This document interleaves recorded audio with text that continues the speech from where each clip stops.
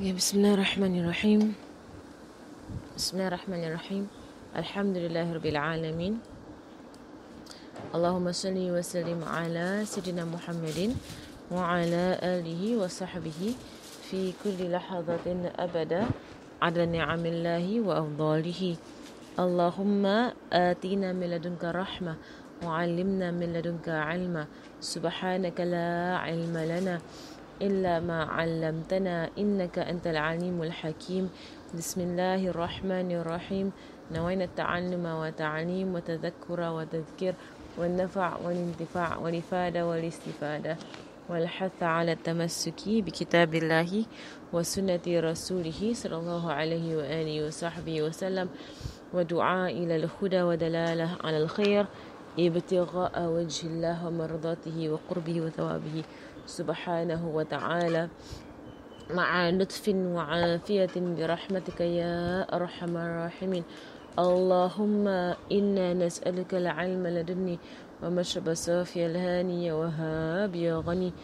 اللهم إنا نسألك العلم لدني ومشرب صافي الهاني وهاب يا غني.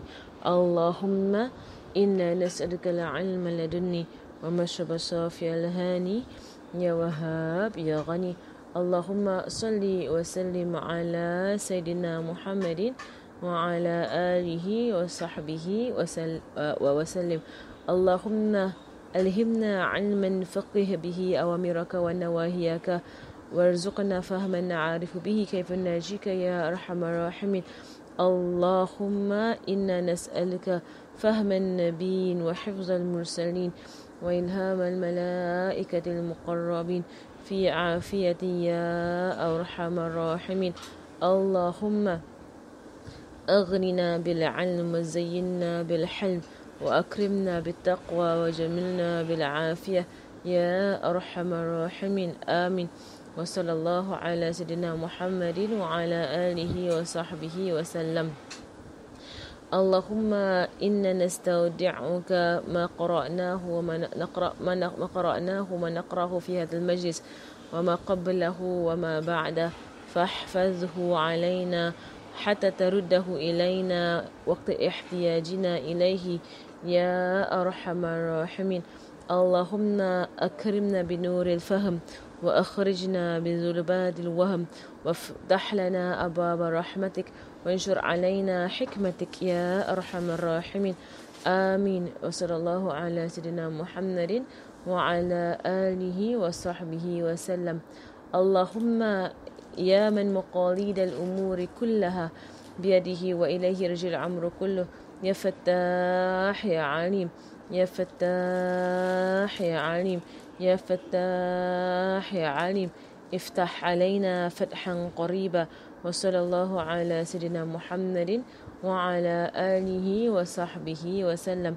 بسم الله الرحمن الرحيم. رب اشرح لي صدري ويسر لي أمري واحلل عقدة من لساني يفقه قولي وسدد لساني واهدي قلبي وافعل كذلك بأحبابي أبدا وارزقنا كمال فتوح العارفين والفقه في الدين مع كمال الإخلاص والصدق واليقين والعافية والغنى والنصر وحفظ ونفع والانتفاع وخير الدارين وعلوم الأولين والآخرين. آمين. وصلى الله على سيدنا محمد وعلى آله وصحبه وسلم والحمد لله رب العالمين. آمين. الفاتحة.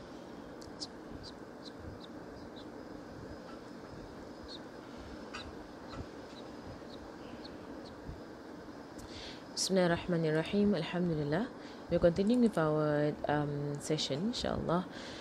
Okay, Bismillah. So today, where's everybody? Anyone on the videos? Okay, Alhamdulillah. Okay, keep yourselves videos on, So, tak ada orang tu. Okay. Okay, Bismillahirrahmanirrahim. We're continuing with our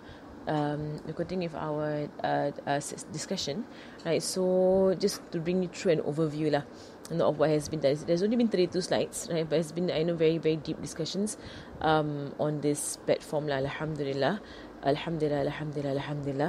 And also today I'm by myself, so as nobody around me, except my husband. And I've been having a lot of discussions with him also lah, with regards to this topic specifically. A lot of thought put into it, and I hope that you all also putting a lot of thought, into it, into this, and not living our lives blind, and influenced, and basically being brainwashed or being mind controlled by what's going on around us. And I hope you all see the video that I sent out on the WhatsApp. You all see the video on the 6 steps by which to have LGBT embraced by the Muslims.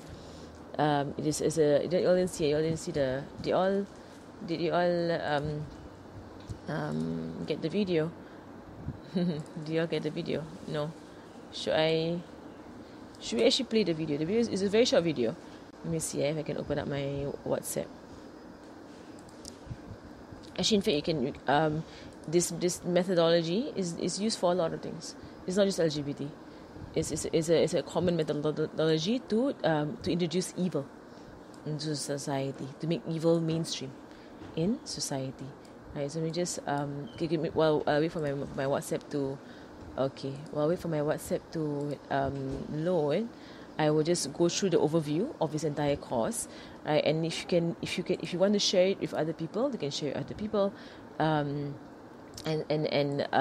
This is basically spreading the news, so as to this is how we fight shar, this is how we fight evil, right? We fight evil by making people aware of evil.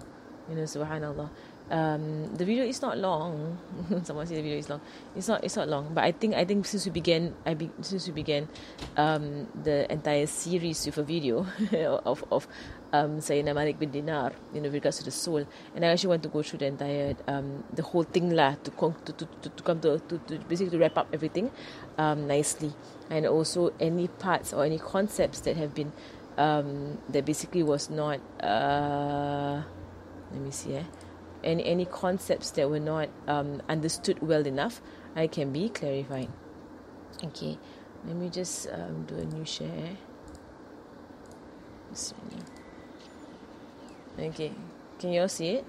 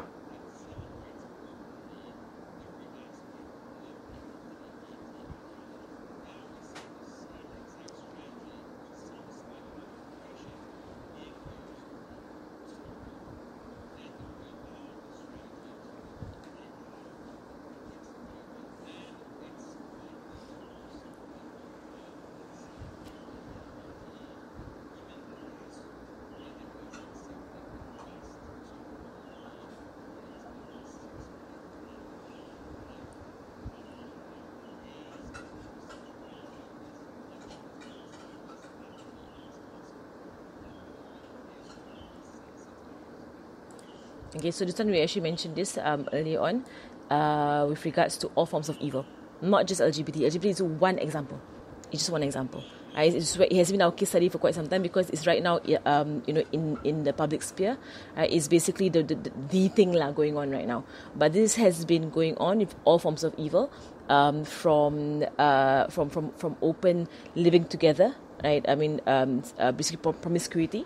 Right, this has happened a long time ago, right? So people not being married, right, and being together, and living together, right? So even under heterosexuals, Islam, alhamdulillah, Islam is highly, highly moral, right? Of course, because everything that is good, our Prophet ﷺ pointed us to. Everything that is evil, he warned us against. Sallallahu alaihi wasallam. Right? So the morality in Islam is very high. Right? So they have destroyed this. And this is from a hadith of Rasulullah sallallahu alaihi wasallam, whereby he said that Islam will be destroyed strand by strand. Right? They're going to come and they're going to pull Islam strand by strand from the individual and from society. Right? So from things like modesty, right, things like sexuality, right, things like violence, right, things like even atheism, right, things like every form of evil. This methodology this guy is speaking about. Okay, this speaker, okay, I've not checked him out. Okay, but my husband knows something about him. I have not checked him out. Right, so but according to my husband, he's not someone that I follow or I would follow, right? But this video particularly, he's pointing out some very good points. All right, so but I can't give a fair assessment of the speaker himself lah, right? Because I've not checked him out yet. Right, so, but I'm just saying that if you all do Google who he is and whatsoever, don't think that I am promoting the speaker, okay? Because I don't know anything about the person. All right, but what I have seen is the video, and that's all I've seen. All right, because but my husband knows a lot more than me about all these things. Right, so he checks out speakers and their profiles, right, and their education background, and also their ideology, right? Because sometimes especially when it comes to evil, right, many parts of society, not just the Muslims, right, they're all against evil. You know, even from Christian sources, you find very good sources, you know, of the Christians speaking up, right? Because it's also attacking them, right? Evil is attacking all religion, and it is basically the mainstreaming is mainstream evil. It's mainstream evil. That is actually, this brings us to the, and alhamdulillah, very, very beautifully, Allah has, you know, arranged this entire session, this entire series, because it actually brings us to the end of our of the heading of this entire series, which is a savage world. Right? It's a savage world out there. Right? We began the series speaking about salvaging the soul. We spoke about the soul in depth, right, in the beginning of the series, and we went through it, right, and we exposed the savageness of the world, right? So why is it savage? As our Prophet ﷺ has informed us, it is because of confusion of making evil good and good evil. We've heard this since we were young. We heard about how Dajjal will come and Dajjal will make good evil and evil good. And right now we're seeing this manifest in front of our very eyes. We're seeing this in the past 20 years. Very, very, very quick. It was 30 years. 20 years. When I was young, what was considered to be, and some of you are much older than me, what was considered to be evil when you were young, right now in your lifetime, you're seeing the very same things that was completely unaccepted in society, now embraced, and now to the point whereby anyone who speaks up against it, they are the criminals. In your lifetime, this has happened. Right? It's so scary that if it has happened in our own lifetime, what's going to happen in the future, right? And which is why it is so urgent right now what we're doing. I mean, what we're trying to do, you know, with this entire series, is so urgent right now to wake up the Muslims. Wake up, right? Stop consuming. Stop it. Right? Stop consuming the toxins, right? And stop feeding your family these toxins, right? Because it is going to get worse. It's going to get so bad. That is going to be so difficult. As Rasul said, the hadith will come to hold on to the religions that holding on to hot coal. It's only the strongest of the strong can hold on. Because there has to be complete intent, to complete belief in this religion to hold on. So if someone does not have that, very easily they will say, "Why am I even trying?" You know, and then they will just let go. There's no point trying. They just let go of vision altogether. We don't want our descendants, you know, because we are right now a generation right? Whereby we're at a crossroads, because our parents' generation or our grandparents' generation, they were hit by it first. Right? We are basically coming out of a generation that they were hit by what they had no idea they were hit by. So they were caught off guard. Our parents, our grandparents, they were caught off guard. They didn't know what it was. Our generation, we went through it. We saw it. Right? We saw what we went through with education. We saw what we went through with society. We saw a lot of things in our generation, music and movies and everything. We saw it. We saw it. Right? And now Allah has given us the knowledge. Allah has given us the experience of going through evil. Most of us we went through it. We went through the evil, right? And then choosing to throw that out of our lives. Right? You're choosing after having gone through and consuming all that we consumed when we were young. And I know a lot of us here, we did that. We consumed a lot of evil when we were young. Right? And then now we're throwing it out of our lives, and we don't want that for our children. Right? We don't want that for the next generation. Right? So right now it's urgent lah. It's urgent because it's going to get more and more toxic. It's going to get more and more detrimental, right? and destructive, right, on human beings as a whole, human society as a whole. Okay, so the first thing is, of course, as we mentioned from the beginning of the series, right, the voice of evil will be as loud as possible. Right? It's going to be everywhere blasting, so as to make it normal. So you shout something loud. Remember in the beginning of the series, if you shout something loud enough, people believe it, right?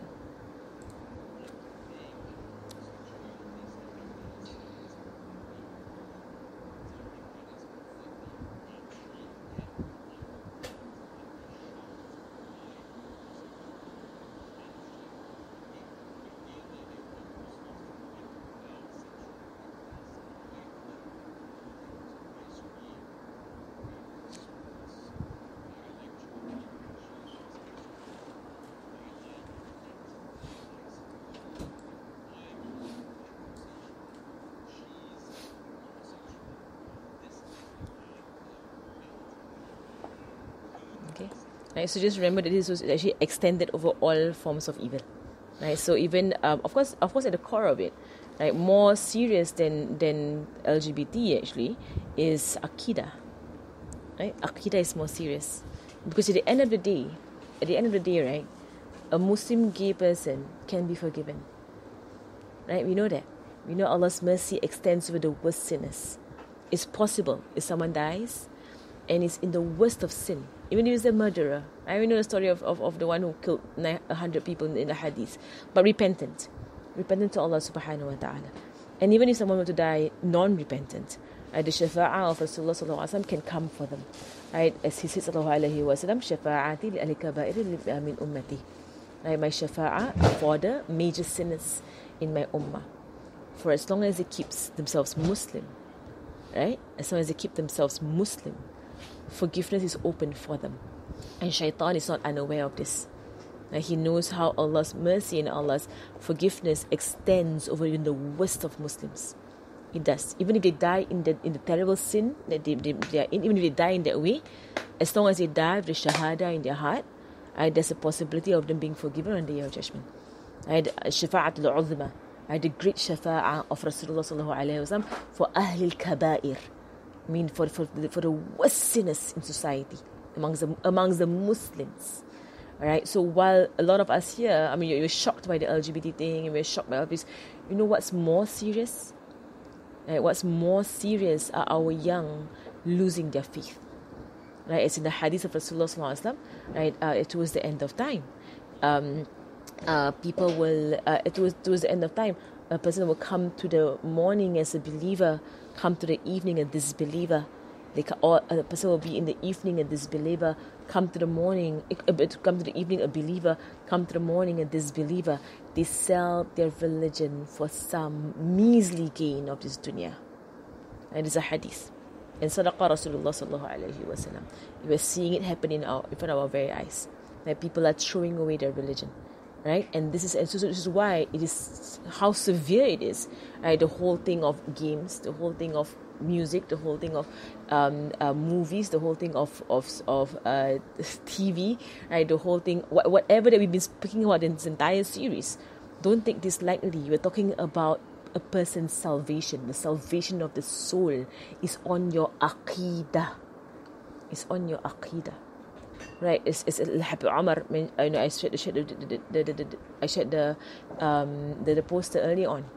And he said that all these things that you're giving your children, that the society is giving their children, is destroying their belief, like cutting through their creed, like cutting through their aqidah. This is more serious. This is more serious than even in LGBT. So how you see LGBT, how you see sexual promiscuity, how you see all these things, these are still kaba'ir. It's not kufr. Okay? So as Muslims, like kufr is basically a dead end. Kufr is a dead end. Right? If someone dies on other than La ilaha illallah, then our akidah is that the door of tawbah is the door of, not tawbah, but he has died, right? The door of shafa'ah, the door of intercession of the Prophet sallallahu alaihi wasallam is shut on that person. The Prophet cannot help that person on the day of judgment.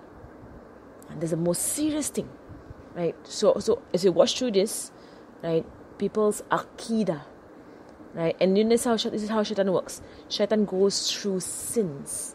He goes through sins from what he will convince us to be small sins, right? Like watching something on your phone, seeing something, hearing something. These are the small sins. Shaitan brings that first, right? Then he customizes the heart to disobeying Allah subhanahu wa ta'ala. He does that, right? And then he introduces larger sins, bigger sins, and then he enters from the big sins he enters the door of despair, right? And he convinces a person that you're committing major sins. There's no points and there's no hope for you. There's no place for you in Islam. Get out. Right? It's how shaitan works. Right? So and you see, of course, with LGBT, what is more serious than LGBT is leaving the prayer. And tarku salah. Right? Leaving the prayer already is more serious.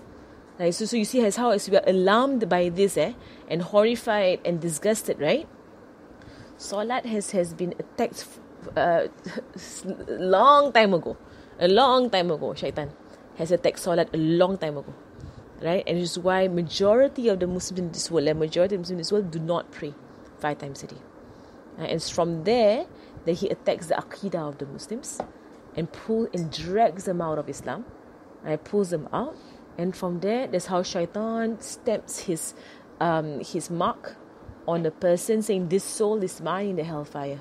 Because that was his vow to Allah subhanahu wa ta'ala in the Quran. Right? In the Quran, when Allah threw him out of paradise, right? He said that, for I will, you mark my words, I will surely bring them with me, every one of them. Right? The human beings, every one of them. I'll come from their front, and I'll come from their back, and I'll come from their left, and I'll come from their right, and I come from the and you'll find most of them ungrateful. Right? And then inshallah, I'll go into the part about gratitude in a while. That's part of one of our solutions, because shaitan himself pointed us to it. In the Quran, shaitan actually tells us the solution. You'll find most of them not grateful. Right? Meaning that the solution, the block against shaitan is to be grateful to Allah subhanahu wa ta'ala. He comes to the side of ingratitude towards Allah subhanahu wa ta'ala. I know it's a long video, but I really want to just, I think it's a very good summarizing video of what we have been doing this past December, inshallah. And you can forward the video if you want to forward the video.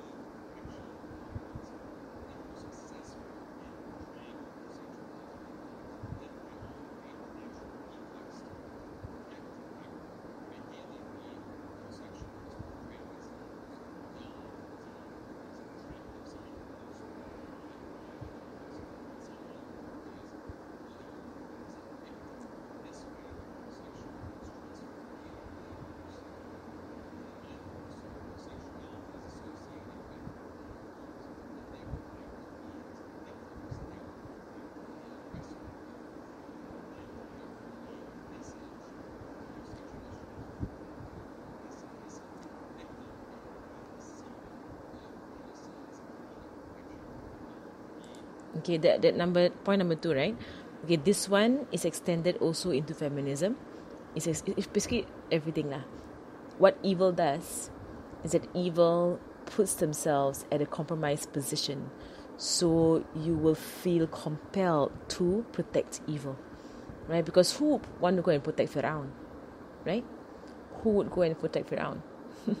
Right? But evil, right, will put themselves at a place whereby you all good doers, or you all righteous people, right? You're being unfair towards us, being very unfair, right? And this is something that this dialogue is being given to our children, right? So to the point right now where I've met youngsters, teenagers, right, who will say things like why does Allah put disbelievers, those who choose to not believe in Allah subhanahu wa ta'ala, and those who choose to not to believe in Allah subhanahu wa ta'ala, or those who choose to not to obey Allah subhanahu wa ta'ala, why does Allah put them in the hellfire?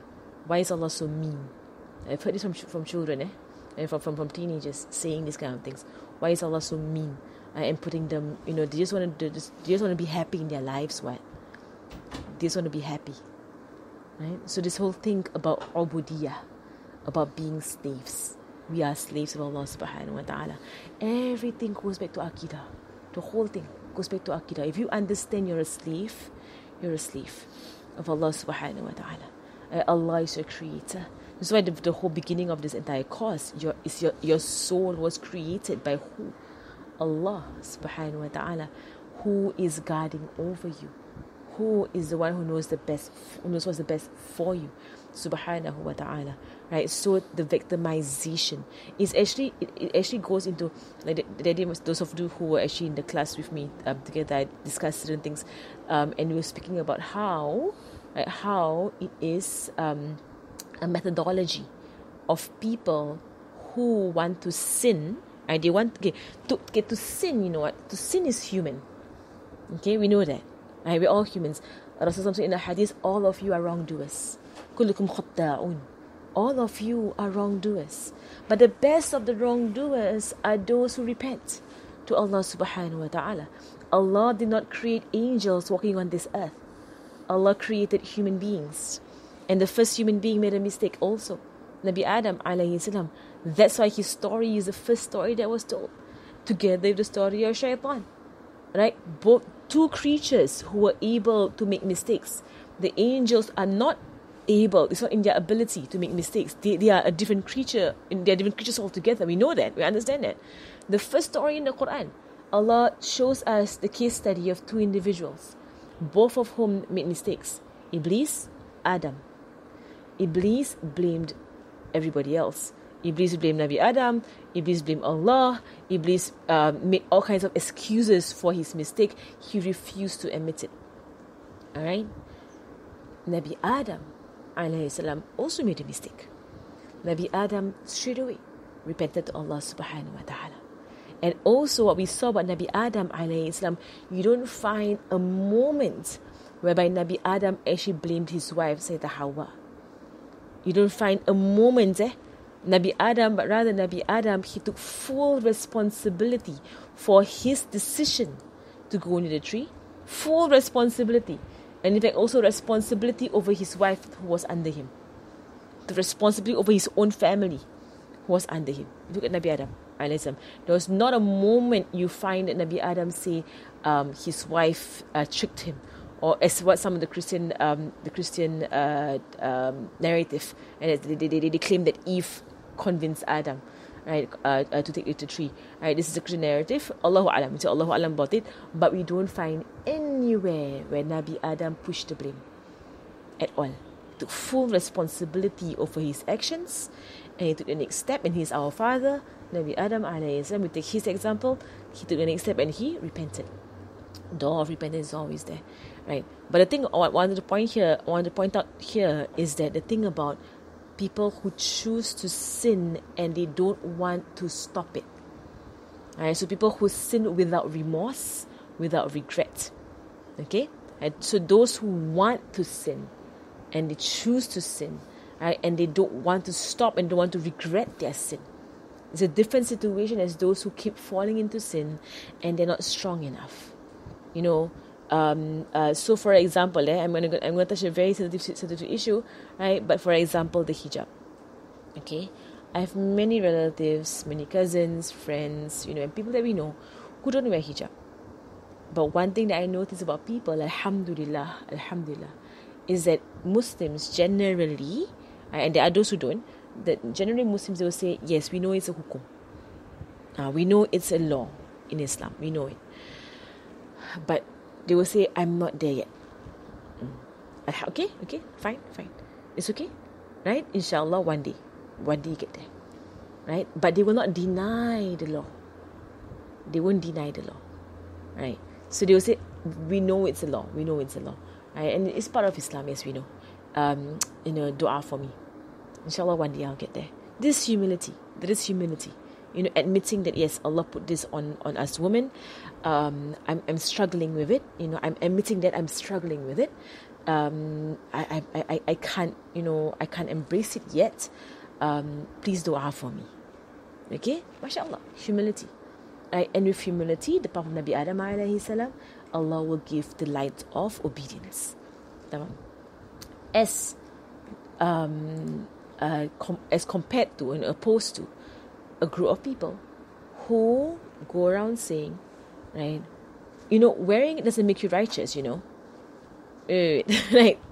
You think what whoever said whoever said that those who wear it are more righteous than those who don't wear it? All we ever say is Allah commanded it. The righteousness of a person is up to Allah to decide. But you see how the victim position comes in, right? So don't. So sometimes people will go, don't think that you're more righteous than me, okay? Or don't think just because I don't wear it, I'm less righteous. There's a defensive tone coming in, right? Or some people will say, why do those who wear it look down on us who don't wear it? Who's looking down on who? Is anyone looking down on anybody? Did anybody come up to you and say, hey, you're a terrible Muslim, okay? If someone did that, then they are wrong. In their Islam, they have misunderstood Islam. In going to a person and saying to a person, you're a terrible Muslim. I don't know who's a terrible Muslim. I could be a terrible Muslim. And maybe I am. Right? I mean, someone who has studied Islam properly would not be able to go up to another person, and comment on their taqwa, or comment on their righteousness. Can you? Right? But what you can do in Islam is say, this is a commandment and here's the prohibition. From Allah. Allah has said so. Right? But the victim position will say that, and this is what has happened. People say, why do those who wear the hijab look down on those who don't wear hijab? Do they? Where? Is there proof? For as far as I know my own personal experience wearing the hijab through my life, I've not met a single hijabi who looks down on non-hijabis. Have you? Have you met anyone who's a hijabi who looks down on non-hijabi? And if you have met them, have you not corrected them? If I do meet a hijabi who speaks down on non-hijabis, I will correct her. Right? I mean, I will say that you're having arrogance, straight away you will say to that person, you're having arrogance. Arrogance is a terrible sin. Stop it. Right? So you see how shaitan, right, to beautify sin, shaitan places the sinner in a position of being they place themselves as victims. See that? They place themselves as victims. Do you follow what I'm saying? Right? So and this happens in so many situations. Right? The one who is actually the criminal portrays themselves as the victim, so as to get their way.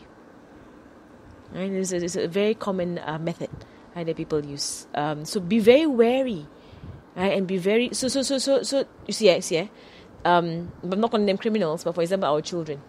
Okay, our children, they have learnt it from shaitan, and you need to teach them about this, Right? So for example, you give them a phone.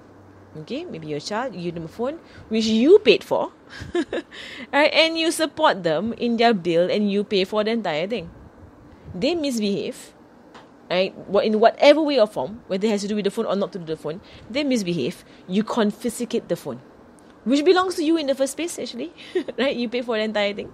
You gave them a privilege, correct? You took away a privilege. It's a privilege, correct? What will the first thing they will say to their parents? You're being so unfair. Unfair? And how am I unfair? Was it your hard-earned money that you bought your own phone? Huh? You're being so unfair. Subhanallah. Right, so you see how they committed a mistake, or they disobeyed you, or they did something wrong, and in response to them, you take away a privilege, and suddenly they are the ones who are victims, and they are on the receiving end of injustice. And then they say that my mother is so unfair. You see how the whole thing just twisted in your face. See how it has happened? Right? And this is what I've heard from teenagers. They will say, my mother took it away from me. She's so unfair. How dare she take my phone? How dare you say that about your mother? La hawla wa la quwwata illa billah. Right? So this is one thing. Take note of this point. This entire culture of the sinner presenting themselves as victims, but they're actually sinners, right? And why is this being done? So as to receive compassion from everybody else, so that they can be supported in their sin. Okay, it's not the same as having compassion.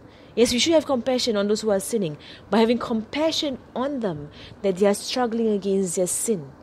Right? So if someone says, dua for me, please, I cannot stop this addiction. Dua for me, please. I'm trying to stop watching. I know it's wrong. I cannot stop it. I keep falling into it. And from the hadith, we tell them the hadith, right, whereby a son of Adam sins. Then he turns to Allah, Ya Allah, forgive me. Allah forgives him. Then he sins again. Ya Allah, forgive me, and Allah forgives him. Then he sins again. And he says, Ya Allah, forgive me, and Allah forgives him. And he says, and Allah says to the son of Adam, Oh, son of Adam, for as long as you come to me, repentive and remorseful and seeking my forgiveness, I will forgive you. Which means what? People will slip over and over again. There are human beings who do that over and over again. Right? But the key is humility and recognizing you committed sin. Right? Be humble and recognize you commit sin, and understand you have an all-merciful Lord, Subhanahu wa Ta'ala. Right? But don't go the other way of, don't call me a sinner. I'm not a sinner. How can you call me that? You'll be so mean. You're so unfair. You're so this. You're so that. I'm the victim here. Okay, so this is what I need you all to look at it.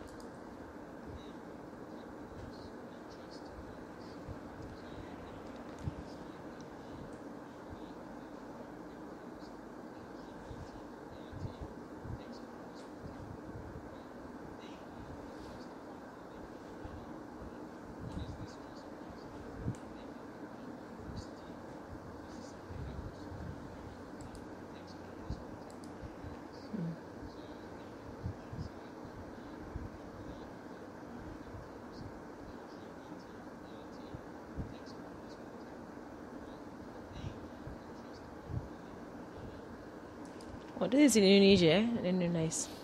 This actually happened. Indonesia is the largest Muslim country in the world.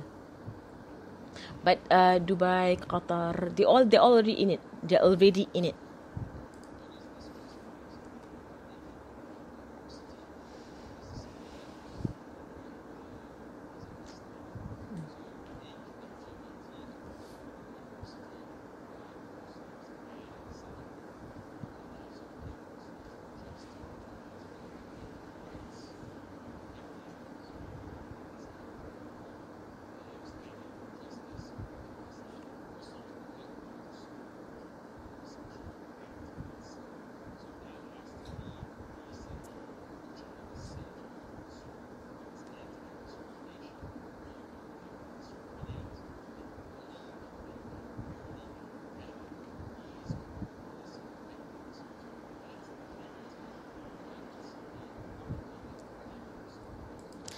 the fact of the matter is that there's no bullying being done. The fact of the matter, right, is that there's no bullying being done. It's people crying loud enough that they're being bullied. But who's the bullier? Has anyone ever identified who's bullying? Just someone who keeps crying, we're being abused, we're being abused, we're being abused. Who's abusing you? Can we call out who's abusing you? Who are the bullies here? But just crying out, crying.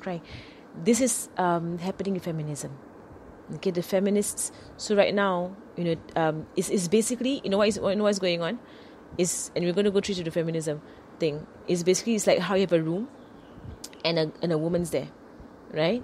And the woman begins to cry uncontrollably, right? And there's a man, and there are a few men there, okay? And the woman says, "You all abuse me, you all abuse me, you all abuse me." Maybe in the past there was abuse, maybe, right? But she heard about people being abused, so now she's crying abuse all the time. No one's abusing her. And then the men will come and say, stop crying. And then she's like, "No, you're abusive. And what do you want? So now when they ask, what do you want? Now they come and push all of what they want, right? And they'll be given what they want, so they will keep their mouth shut and stop crying. Right? It's a big tantrum lah. Basically, the entire feminist movement is a big tantrum.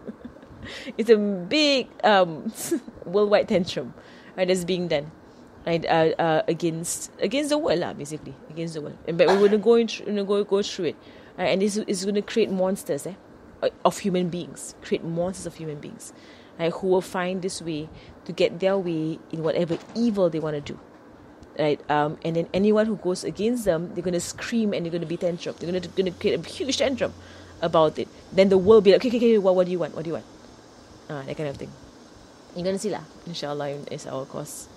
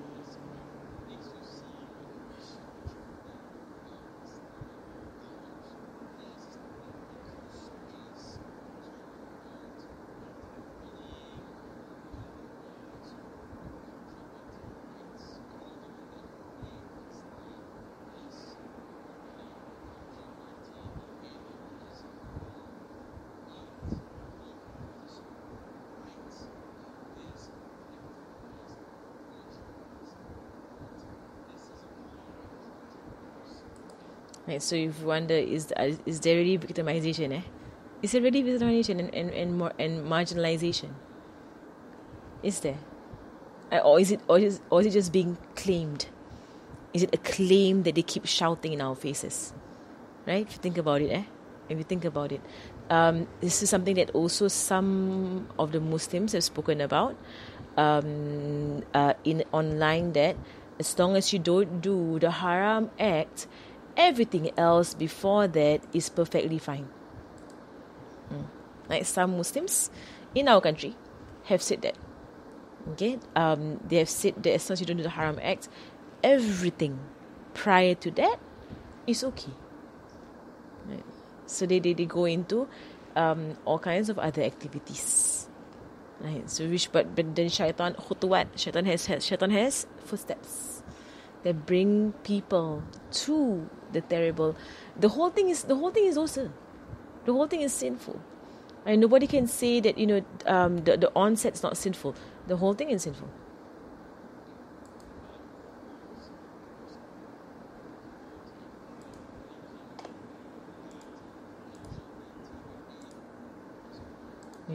think okay. Allah. My audio is acting up. Sekejap Bismillah, Bismillah, Bismillah, Bismillah. Allah. Okay, my audio just began to act up. Can you hear me now? Allah. Can you all hear me? Bismillah. Okay. Bismillah.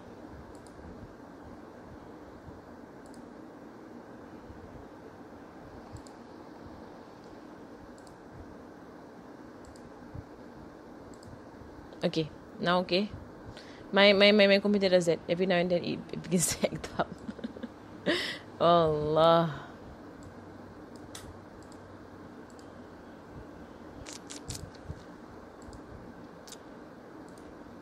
Bismillah.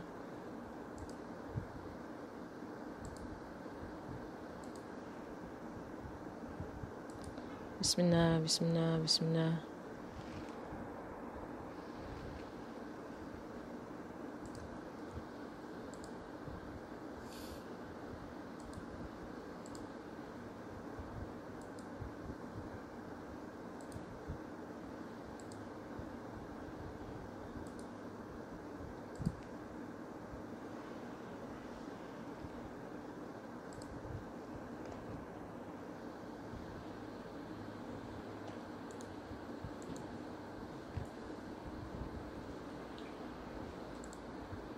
Okay, Bismillah. Okay. Allah. Bismillah. Bismillah. Bismillah.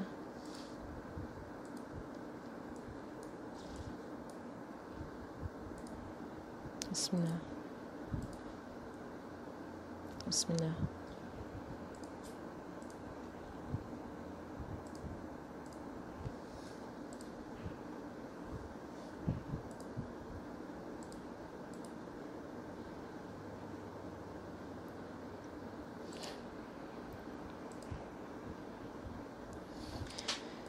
Allah. Bismillah, ya Allah. Bismillah, Bismillah, Bismillah, Bismillah.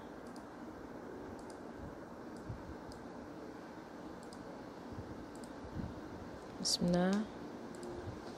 Bismillah. Bismillah. Bismillah. Bismillah. Bismillah. Bismillah, Bismillah, Bismillah, Bismillah.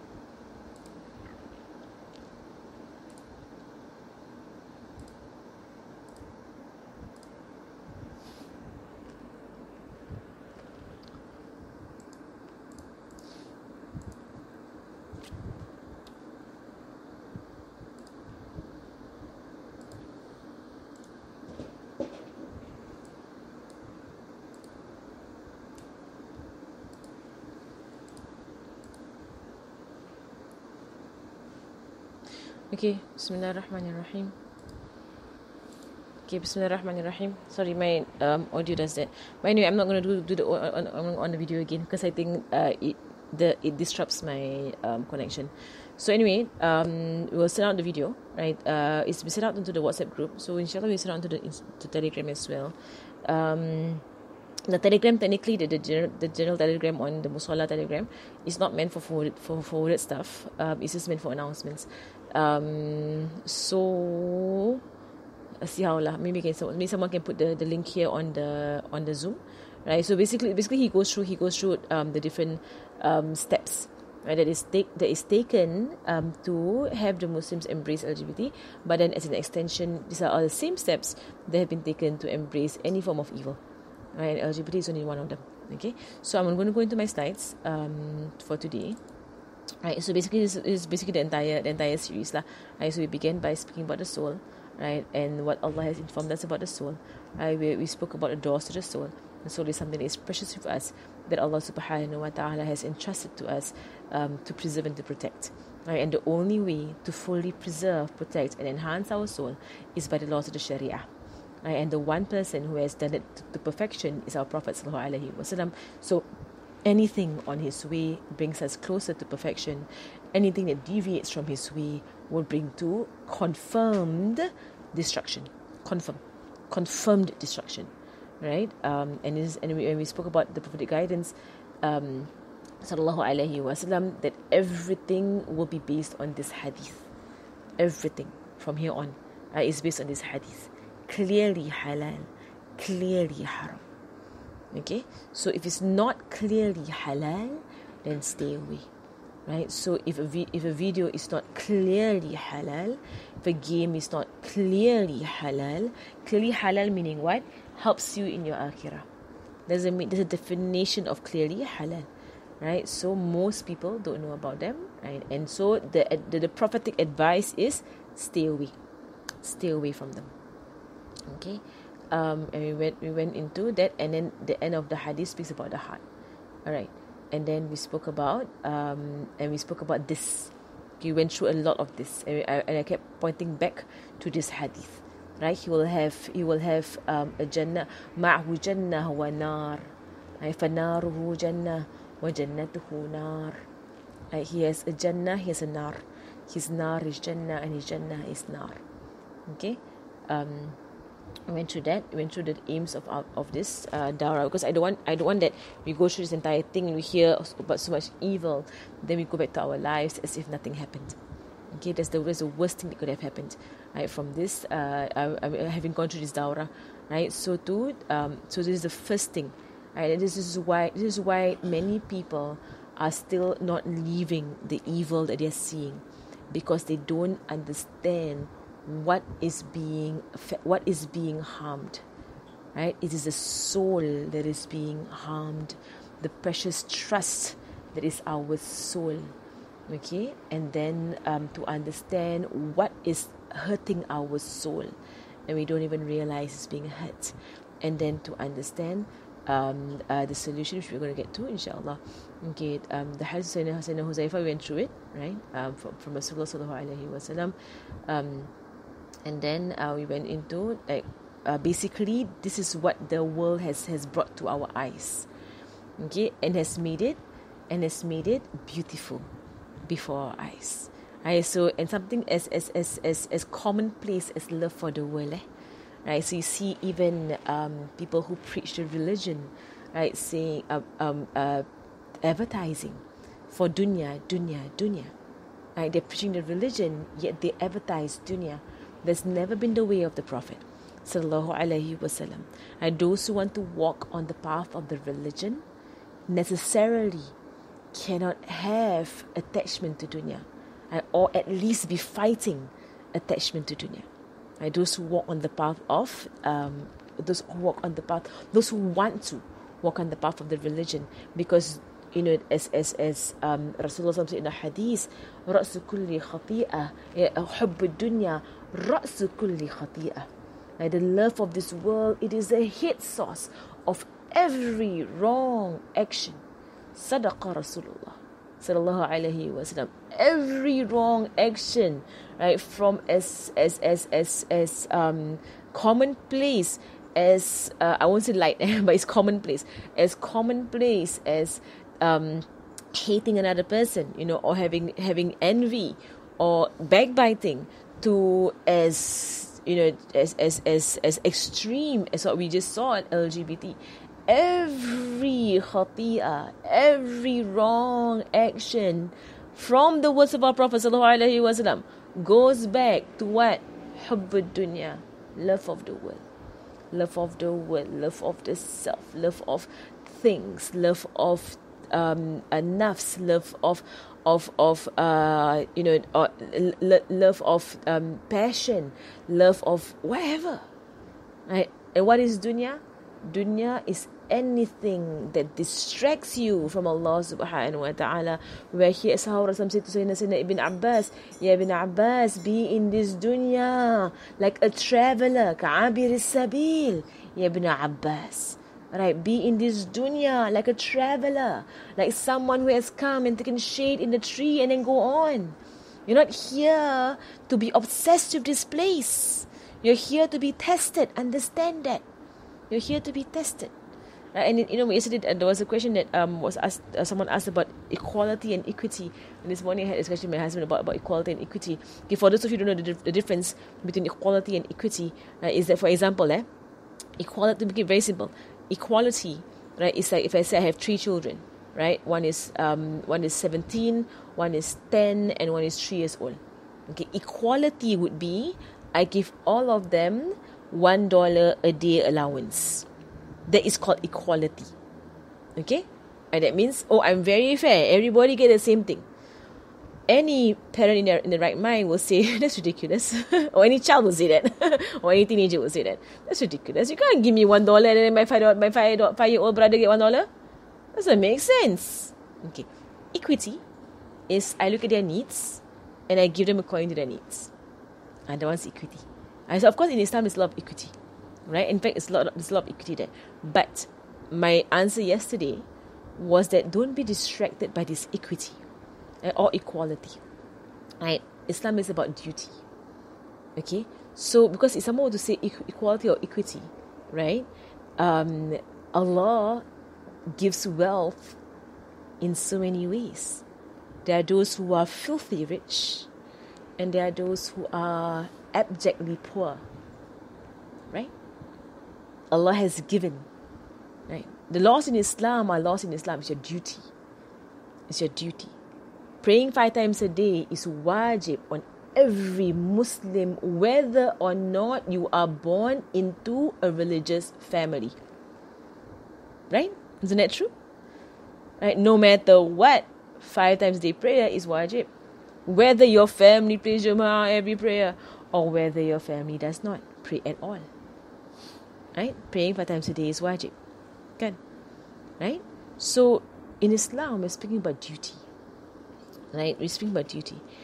To make this very clear, the law of inheritance. Okay?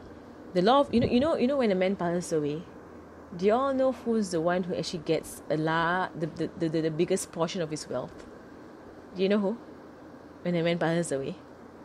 Do you all know? Let's see who knows Faraid. Who knows Faraid? Okay, someone asked about equity. Equity basically to give with regards to need, or basically to treat people in regards to their own circumstances. So you don't say it's equal. Don't want that everybody be all the same all the time, right? But it's basically you get it. wrong. Not daughters, not sons. You all know or not? You see, this is what the feminist movement has done to us. They keep focusing on, the daughters get half the son gets twice the daughter. Do you know how much parents get? Right, you know how much parents get? Parents get a lot. Mashallah. Parents get equal. And they get a huge portion. Parents. And the parents of a man, I guess they get a huge portion. Okay? Not to be shared with anybody. Because he only has one parent. Right? He only has one mother and one father. Isn't that so? Right? A person only has one father and one mother. Right? His stepfathers and stepmothers don't get his wealth.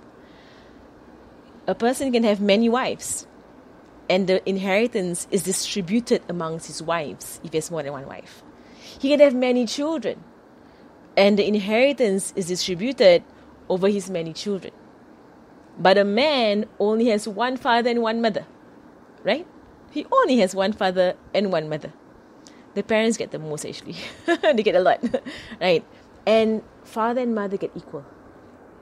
Father and mother get equal. What does this tell you about Islam? Duty. Because the duty of a man, right? A duty of a man is to support his parents. But when he dies, who's going to support them? The wife also gets a huge portion, right? The wife gets quite a large amount, depending on whether she has children or not, right? Because he also has a responsibility over his wife, correct? So you look at the laws of inheritance, you see what? Duty. Correct? What is the duty of a man? To his parents. What is his duty also? To his wife. When he passes away, right, these duties are left behind. So his money goes to these people, right, to fulfill the duty. right, of this person. Inshallah. Right, but you know what the feminism has done to us? Make us so obsessed with son and daughter. Right? Yes, son and daughter, they get 1:2 parts, yes. Right? But they are younger than this person who has passed away. Right? And then and Allah is Ar-Razaq. In Surah Nisa, after Allah speaks about all of the hukum, Allah says, let not one of you desire what another one has, but ask Allah. Don't forget, Allah gives money, Allah gives wealth, Allah gives rizqi. It's all in the hands of Allah subhanahu wa ta'ala. Why are you so upset? Right? You get half what my brother gets. For all you know, his money will go off like that. For all you know, Allah multiplies your money. Alhamdulillah, we have a fair Lord subhanahu wa ta'ala. Okay? And I went through all this. I'm just going to go through. We went through this. Okay. So basically, like we went through the all the in detail, right? All this text, on the person. Okay, alhamdulillah. I want to get here lah, because we need one more hour to 5 o'clock. I don't want to spend so much time on what we have gone through from before. Okay, so Nabi Muhammad sallallahu alaihi wasallam said, the final hour comes while you have palm cutting in your hand, and it's possible to plant it before the hour comes, and you should plant it. This is the words of our Prophet sallallahu alaihi wasallam. Okay, the first protection. This is core protection. Aqidah. Right? Aqidah. Because this will be the very last strand to be removed from a human being. Shaitan aims here. So he has his khutuwat. He has his footsteps. And all his footsteps aim here. Shaitan is not stupid. Right? Shaitan knows about Allah's mercy. He knows Allah forgives. Every Ramadan he's crying in his jail. Like why? 1 whole year's worth of work. Shaitan, 1 whole year's worth of work. In Ramadan, he gets locked up, and these Muslims are fasting and they're praying Taraweeh, and their sins are all being forgiven. Like, come on, Ramadan, 1 whole year's worth of work all down the drain. He begins his work again. Shaitan's determination, his hatred for Muslims, his hatred for human beings, so strong. He will try his start his work all over again in Shawwal, right, just to get them destroyed. And when every Ramadan, Allah forgives them again. And Allah can forgive human beings so easily. Allah forgives so easily. So Shaitan, all his steps will move here. Because he knows that if he gets them to die on other than the Shahada, right? If he pulls out the Shahada from the heart, it's in the soul is his. Okay? So from a very young age, Aqidah starts. And if someone has not gone through proper study of the Aqidah, they have to do it no matter what age they're at. No matter what age they're at. And they have to do it proper Aqidah. And you might say, I'm so old school, 20 attributes of Allah, sifat the buluh. Right? You know what, subhanallah, our scholars have not done something for no reason. And our scholars have pulled out these 20 attributes. These 20 attributes are essential on every person. Learn them, teach them, speak about them to your children, tell them, right? And then the 40 attributes of the prophets.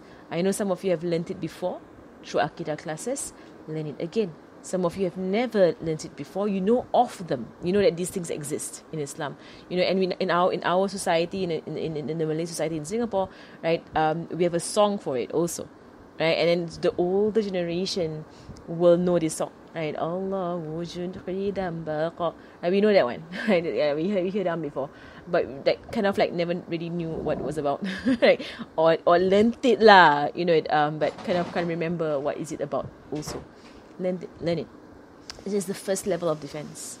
Really, don't underestimate Aqidah. Aqidah is the first level of defense. Is your core defense, right? Because Aqidah will lead to a lot of other things. Subhanallah. If Aqidah is weak, everything else is weak, right? So if the Aqidah is weak, you're easy prey for Shaitan. Aqidah is strong, right? A lot of things, everything else will be strong, inshallah. It's mustahil, it's impossible for someone with strong Aqidah, right, to actually be okay being consistent on sin. Right? It's not mustahil to fall into sin. Because human beings fall into sin, right? But it's mustahil, or it is impossible, and it's not, it's impossible that someone with strong aqidah will be okay performing sins continuously, because their aqidah will knock on their heart, it will knock on their door, they will know Allah's watching them, they will know that Allah is all hearing, all seeing, all knowing. This is of the 20 attributes, right? Allah Basir, Sami', Alim. These are all the attributes of Allah subhanahu wa ta'ala. You learn in the 20 attributes and all these things. And then with aqidah, a continuous emphasis on the 6 pillars of Iman, and bring us all back to what we know. This is what we know. Unfortunately, with Islamic education, this is what is being neglected. To increasingly. Right? So in the past, it used to be very strong. We used to have to learn this, and this it over and over again. The Quran speaks about these two things over and over and over again. Allah's attributes and the pillars of Iman. Especially two things about the pillars of Iman, about Allah and about the Day of Judgment. Accountability is spoken about everywhere in the Quran. Accountability, subhanallah, right? So, but this is something that, because we're so used to it, people begin to push it aside. And unfortunately, there are people who preach the religion who have dismissed this already. Unfortunately, in our time, people who teach the religion, they are focused on everything else except this. And this is what is core in our religion. Go back. There are 4 components of Islam: Iman, Ihsan, and knowledge of the hour, as in the Hadith Jibril, right? Hadith Jibril asked Rasulullah 4 questions, right? Tell me about Islam, tell me about Iman, tell me about Ihsan, tell me about the hour, tell me about the signs of the hour, right? There was the question that Jibril asked Rasulullah. The first 3 are called thawabit, right? They are called what is firm, what is strong, right? What roots a person. The last one is called mutaghayyirat, right? It's called what can change. Right? And the change is because of its delusion, right? and its deception. That's why it can. It's like a chameleon. It can change with time.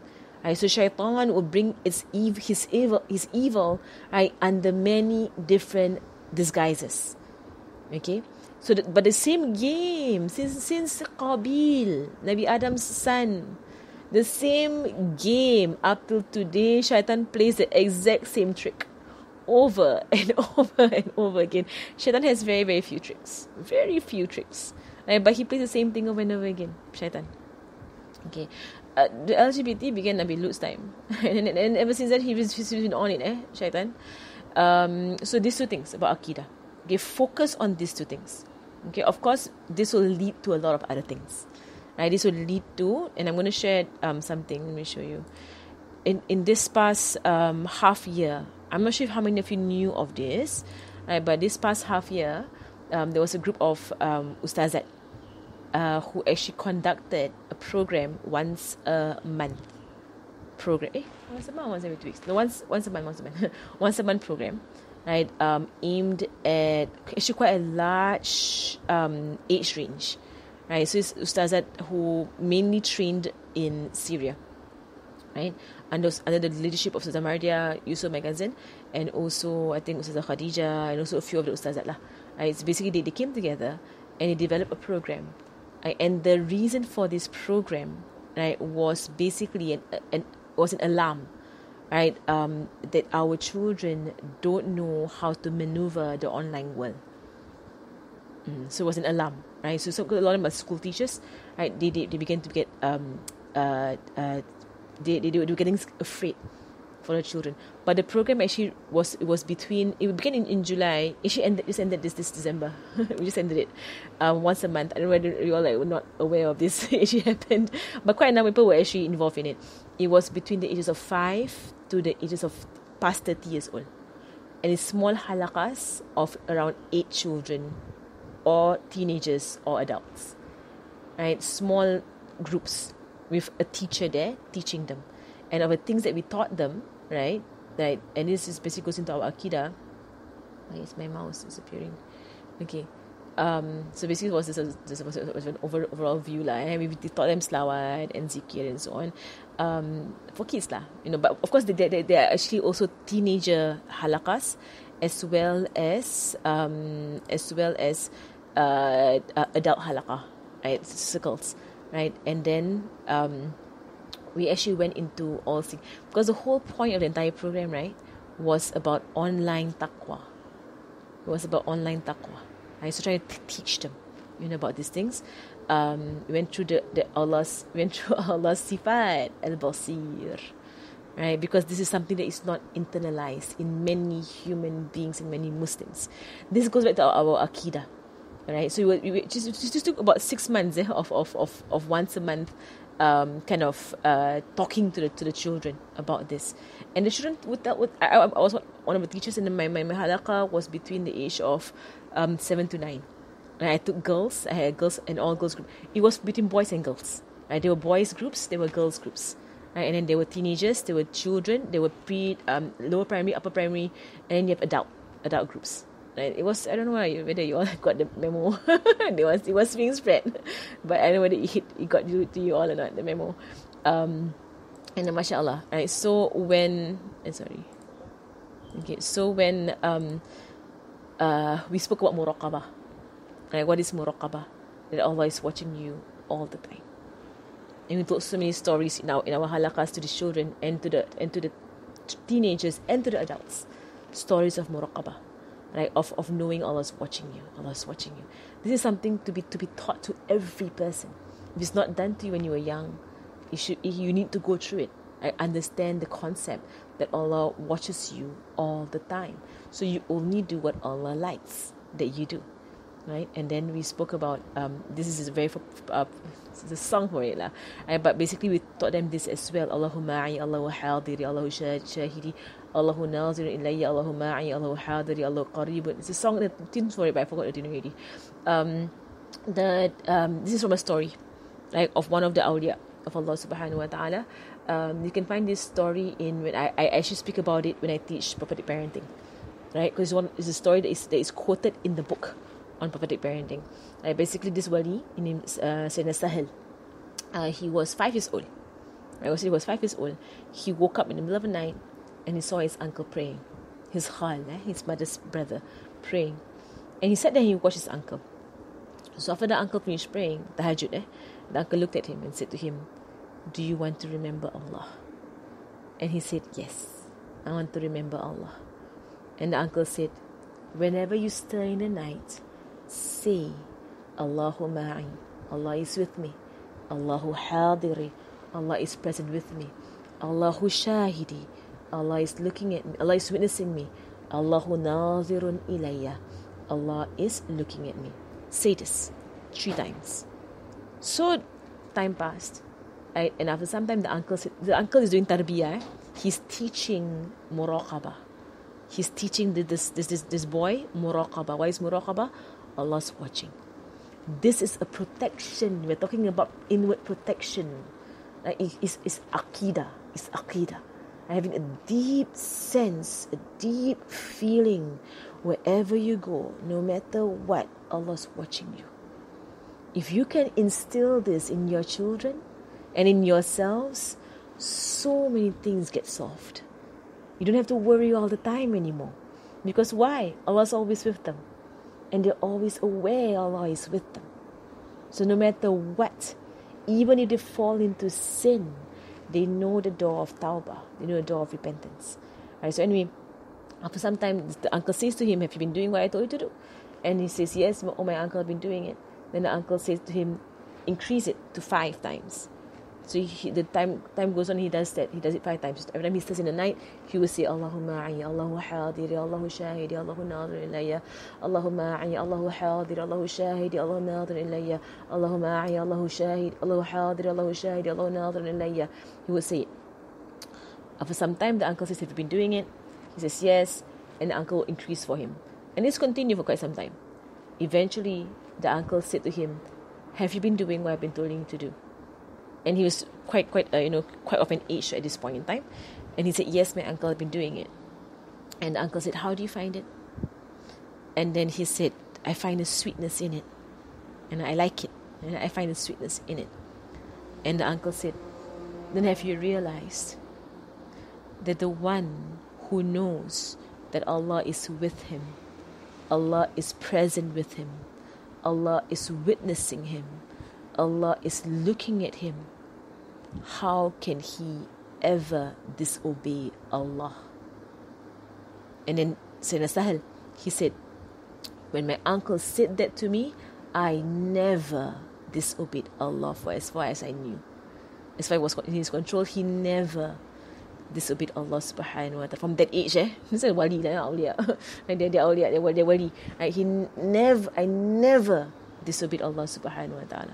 But that is what? Inward understanding, right? That Allah is watching. Right? And then we went to muhasabah, right? And it's the hadith of Rasulullah sallallahu alaihi wasallam. An intelligent person will always do it. It's from the hadith of Rasulullah, whereby is the hadith here. Oh, no. That is not here. Basically, the case, right? The one who mandana nafsahu, wa amil lima ba'da al-maut. The hadith goes that the one who is wise is the one who holds himself to account. The hadith, qala Rasulullah sallallahu alaihi wasallam, the one who is wise is the one who holds himself to account and acts for what is after death. Whereas the one who is foolish is the one who follows his desires and in the hopes that Allah subhanahu wa ta'ala rewards him. That's foolish. Right? So we spoke about this and about istighfar, right? Istighfar, and then we spoke about muhasabah, what have I done, and then reflecting, and to look at scenarios with them, and then haya. These are all inward protection, right? All from our aqidah. Haya with Allah subhanahu wa ta'ala. Haya with haya with the people, but more importantly, haya with Allah subhanahu wa ta'ala, right? And then we went into a lot of case studies lah. What is haya? This hadith, haya and iman are two that go together. If one is lifted, the other one is also lifted. Okay, haya and iman protects us from evil. Right? So it's all mashallah. Then we spoke about how to attain haya, about dhikr and so on with the children lah, mashallah.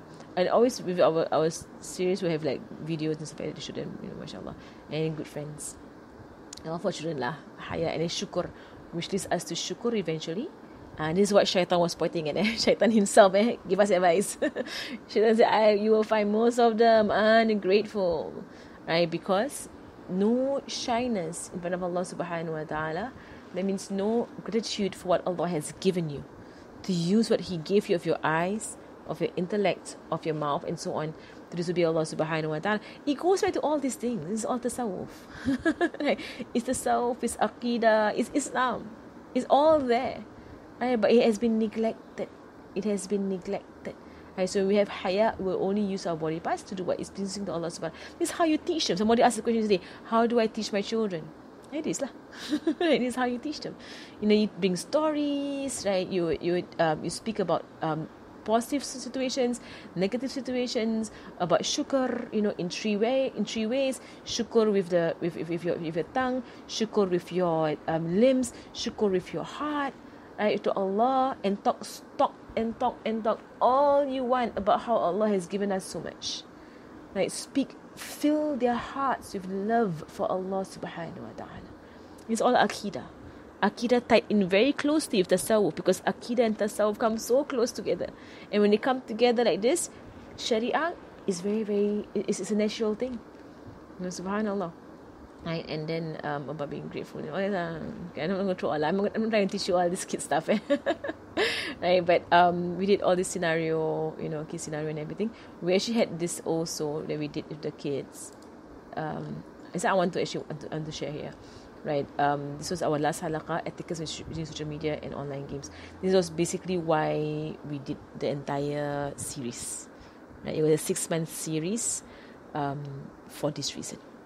Right? Because of the alarm that has been raised amongst the asatiza, right? That people don't know how to help their children, and children don't know what are the alarms, right? So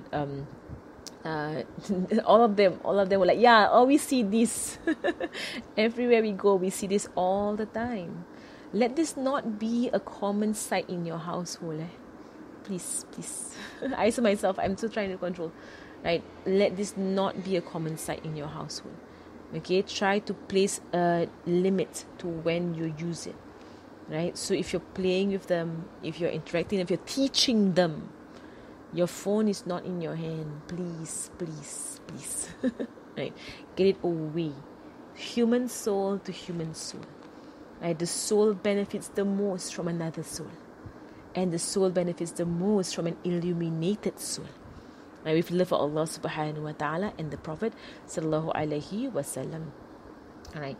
So, and then we began to teach them about whispers. How the whispers happen. And this is all part of our revision. What we're going through. Does that happen last week? Last Sunday we had this program with the kids. The first whisper. It's online. I can do whatever I want. I can be a different name. I can be a different age. I can be a different gender. I can be a different avatar. I can be in all kinds of relationships. I can do whatever I want to do. Right? Or I only like and share whatever I want. I only type. I never do or say anything. So all the whispers, it happens to adults. It doesn't happen to the children. It happens to adults. Right? As if the online world is fake and not real. The fact is, or on second whisper, it's okay to lie, to kill, use. If you go online, the amount of bad language in games, never, see, you know what? Don't give your kids games, please. Don't, we spoke about it, don't give your kids games. It's just a game for fun. I see, not normalizing violence, lying, and the use of vulgarities. Okay, I'm sharing this here because I find that this program, Ustazat, I was not involved in the development of the program. I was just someone who was teaching it. But I found that the material is really gold lah, mashallah. Such good material, mashallah. That I feel it's sayang if it stops there. That it should be spread. Right? So more people can actually begin to do this, with their children. Talk about it, right? The whispers and everything. So when they say, my friends all playing this game, my friends all this, my friends all that. Now how come I cannot do? How come I cannot? That kind of thing, And you're going to face this because why? They're going to go to school. Very few people do homeschooling, right? Because homeschooling takes a lot, And if you can do homeschooling, do homeschooling. But if you can't, your kids will go to school, right? It's the majority of the people in our country. They go to school, and when they go to school, they're going to see all kinds of things in school. So how are you gonna protect that purity that you tried to bring them up with? You tried so hard to keep them pure, and they go to school and they see all kinds of things. That's why we're talking about inward protection, because you cannot keep them in your four walls all the time. There comes a day whereby they go out. Yesterday I had one question from someone. It's a good question, mashallah. She asked me, she said that, my mother had a very high standard, mashallah. Right, and she didn't allow for a lot of things in the household, while my father allowed. Right, so I grew up with different parenting, right, my mother and my father. And she said that, would I say that my father allowing us on doing all these things actually had a positive effect in that we did not rebel against my mother. And I said to her, honestly, all of us, we are close to my mother, of course, mashallah, and that us not going into all of these things was actually because of my mother's closeness to us. She had a nurturing hand. Well, she had an iron fist. She had a nurturing hand as well, with her iron fist. She educated. My mother educated. She never commanded, right? But she educated. And I said that it was because of her education, right? That all of us looked at it, and thought about it and left it. And I said that that is not. Don't ever think for a moment that allowing it, right, is the solution to stopping rebellion. No. Rebellion is stopped by nurturing, teaching, and understanding. That's how you stop rebellion. All right, you talk to them as human beings, soul to soul, your soul to their soul. Right? Explain to them, treat them with like the human beings that they are, who have an aql, they have a mind. Treat them like that. They can think for themselves. Right? Show them don't show them, but tell them there's a lot of evil in these things. You know, on the day of judgment, how this will come out. Do you know how? I mean, and so don't be a blaming and commanding and a negative voice. No, be a loving voice. That's what my mother was to us. She was a very loving, right?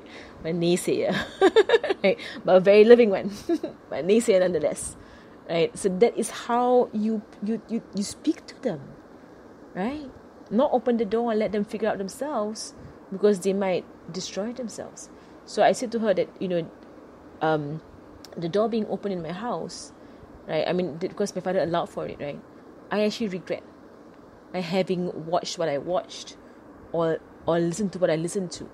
I wish this was not in my memory system, because this actually pulled an addiction, right? To watching sitcoms, to watching a comedy, to watching drama, right? That all these stories is in my system. That I don't know how right now all of these things have affected my Quran and my prayer and my iman.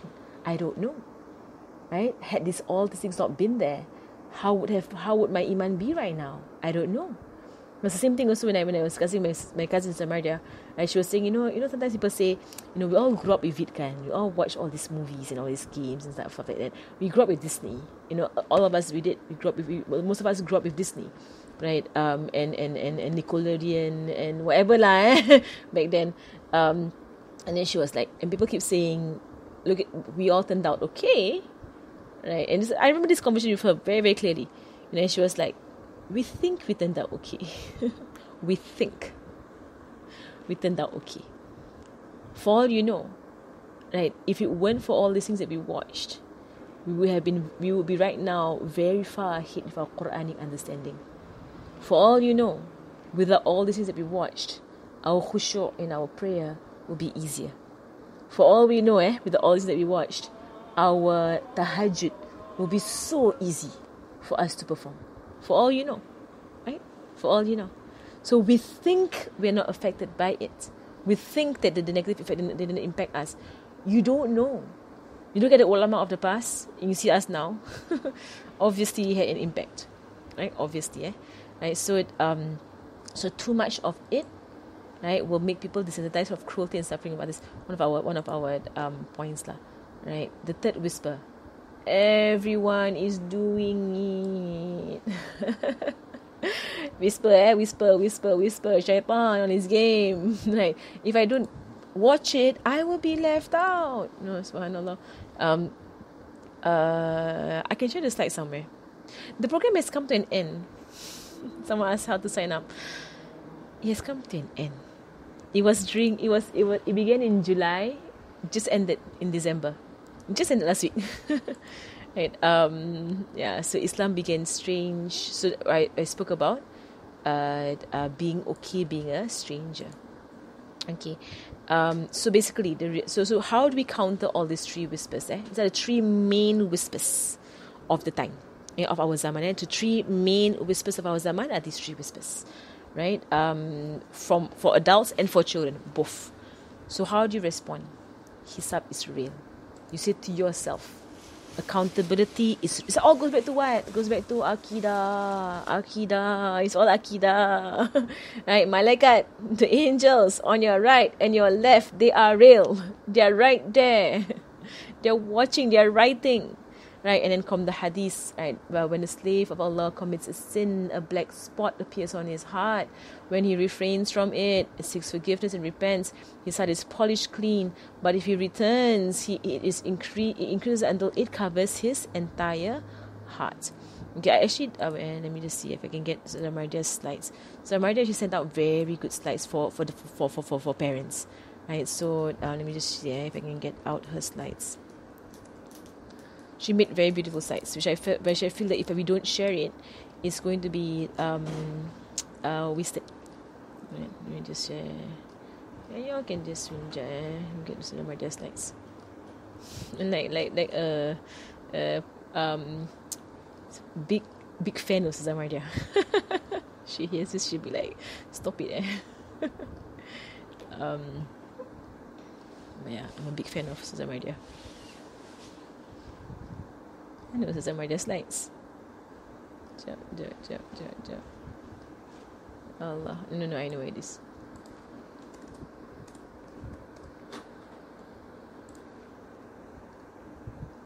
Okay. Here. An e-booklet.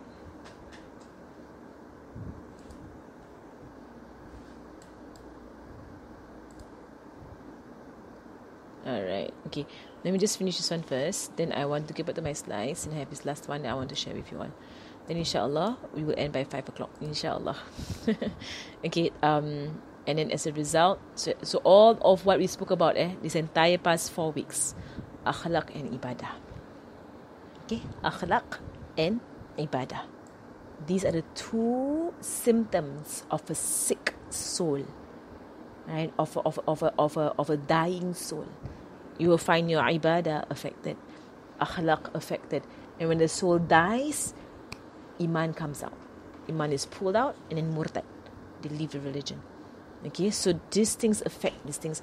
So straight away, right? With games, okay, with videos, with movies, with all of this stuff that we are exposed to, we spoke about it.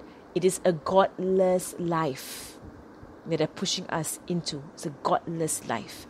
Right? So whatever we see, we're exposed to, it will consume us and enter our ruh. Right? Enter our ruh. And if you continuously expose, it will destroy you. Even though you can say it's just online. I don't do it. I just watch fornication. I don't do it. I just watch vulgarity. I just hear vulgarity. I don't do it myself. No, all of this destroys your soul. Bit by bit. This will happen. Right? And this is what we cannot afford to happen, because we have the day of judgment to get ready for. You're trying to get ready for Yawmul Qiyamah. Yawmul Qiyamah, illa man atallahu biqalbin salim. Illa man atallahu biqalbin salim. Except for the one who comes to Allah with a pure heart. Right? Nothing will help you. And what's a pure heart? Akhlaq. The first thing to be checked on the day of judgment, salat. Right? Akhlaq and ibadah. First thing thrown out, akhlaq and ibadah. Right? With this entire evil. And then we gave the kids 3 red flags. Okay, because we know as long as you're not the parent, you can't actually remove the device. Only the parent can do that, right? So we gave them inward checks, right? So or clear checks, so they can choose for themselves to stop it. Okay, especially for the age I was taking, 7 to 9, for them the issue was mainly games. Now for 7 to 9, the biggest issue is games. Games are evil. I'm going to repeat, games are evil. Unless they're good games. Right? But a lot of mindless games, they're all evil. Right? Stay away from games. So the first thing, so we taught the kids red flags. Okay, so it's easier for them. They have like this kind of like, things to know to off it. Alright? So in fact, when I gave them the case, did I show all the case studies? Oh, case study later on. Mana case study dia? Oh, the case study was just now. Okay, when I showed them one the case study just now. I skip all the case studies. When I showed them this case study, right? I said Amin was playing alone an educational game. Okay, educational game on his handphone. When suddenly a shameful image of a woman pops up, he felt the urge to click on it as he was curious. It's only a few seconds away. Okay, what should we ask the kids like 7 to 9-year-old girls? What would you advise Amin? You know what the response was? Go and tell mother. That's a good response. Don't try and off it yourself. You know why? Because now pop-ups all have fake crosses on them. Do you know that? Right, pop-ups now, it happened to me before. I got tricked. Right, so the pop-up appeared. There's a cross that's bigger. There's a tiny cross by the side. The cross to close it. So the first thing your eye will see is the big cross. The big cross is fake. Right, so when you click the big cross, it brings you to the website. You actually clicked on the thing without realizing. The small cross in the corner by the side. Right, so I was like, why? How in the world did I get to the website? So when we showed this to the kids, they all say, put the phone down and call mak. Put the phone down and call me. Good answer. Put the phone down like that, face down, call your mother. Right, so she will off it for you. Okay, don't touch it. Don't touch it. Right, because now the shaitan has learned how to not allow you to off it. So once it goes to the website, it gets worse. Then you all panic. You know what to do. So that was the answer for them. And mashallah, I was also proud of them when they give the answer. I go and tell the mother. Right, the kids scenarios were like we give the kids when the kids scenario. It's all about Zuhur, praying Zuhur, everything. Yeah. Okay, so anyway, I'm just gonna show the red flags. So first thing, as we told them, first red flag, vulgarities. And also adults, pay attention, any vulgarity, don't go there. Your first, they tell you not to come here by the vulgarities. So any video, any game, any TV, any movies, anything, there's anything, not just vulgarities, but anything vulgar, anything inappropriate, anything that is against modesty.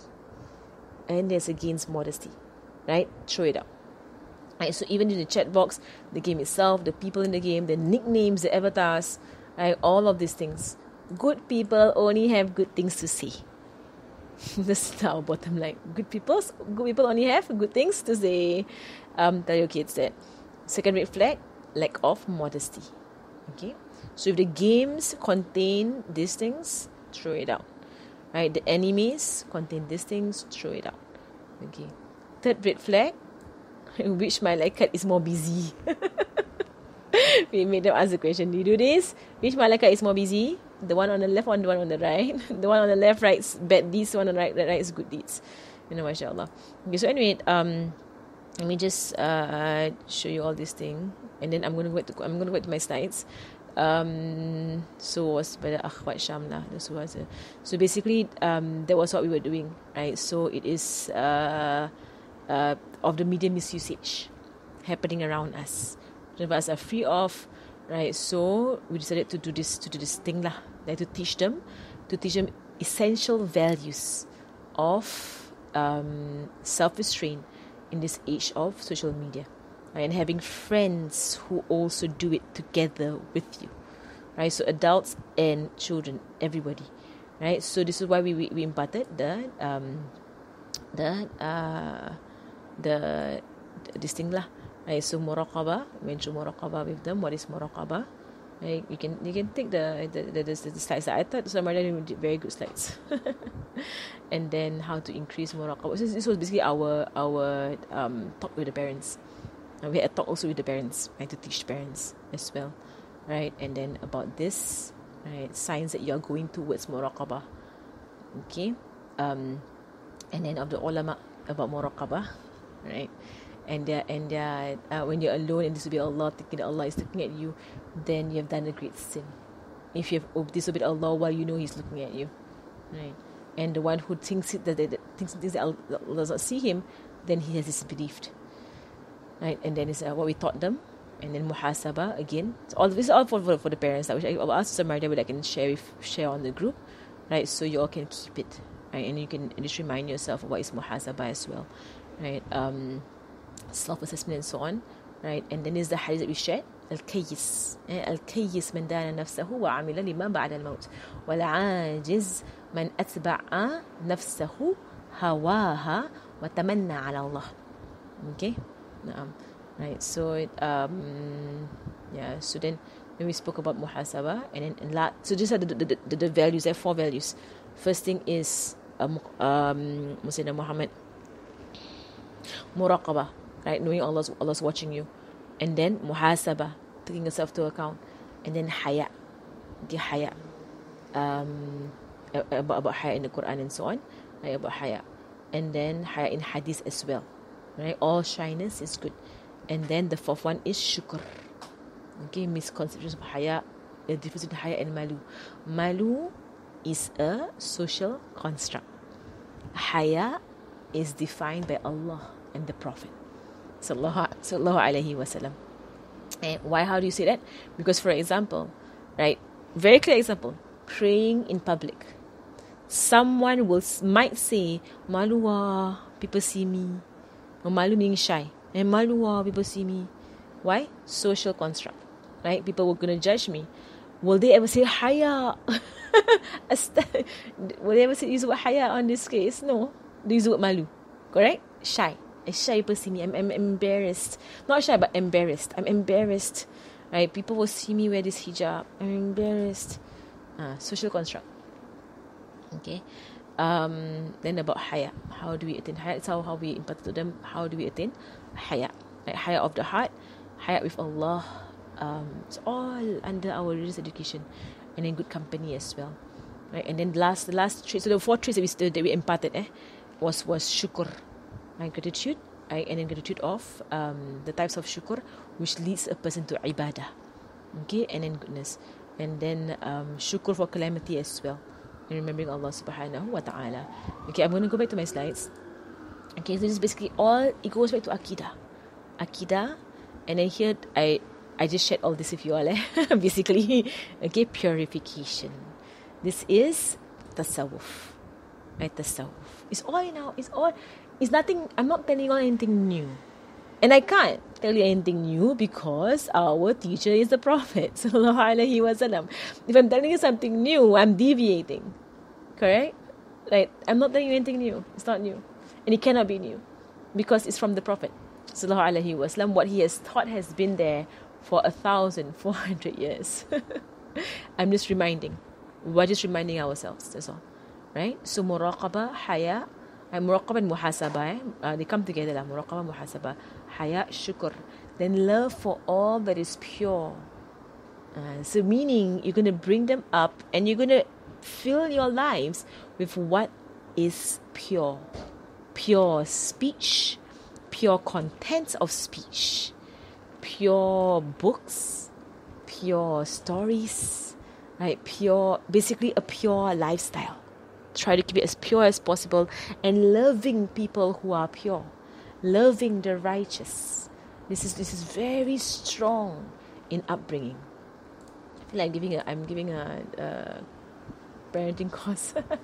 Circles of Noor, Circles of Noor was this project that we did from July to December. Baru habis. It just finished. Sorry, I'm telling you all about this now. We did do publicity, and we actually did publicize.